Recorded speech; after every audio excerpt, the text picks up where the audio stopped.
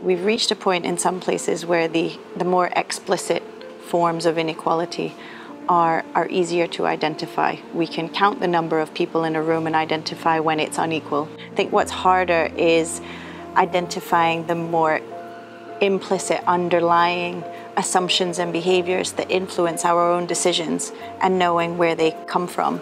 There's kind of this idea that men and women are different, and actually looking back and understanding that from birth we're treated differently. So actually, if from birth we were treated the same, maybe our brains would develop the same way. Maybe we would be equally good at spatial awareness as well as empathy and caring. Girls and women sometimes lack the confidence to say or to go for that leadership position. They're making that decision for themselves, but the underlying reasons for why they don't have the confidence to go for that job is also part of the responsibility of all of us to make sure that that's not a gender issue.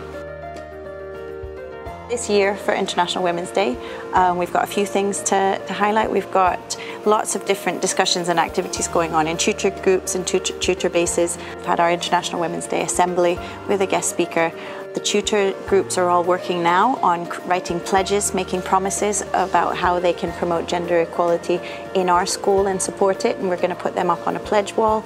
And we are going to be screening Chimamanda Adichie's We Should All Be Feminists TED Talk. Happy International Women's Day.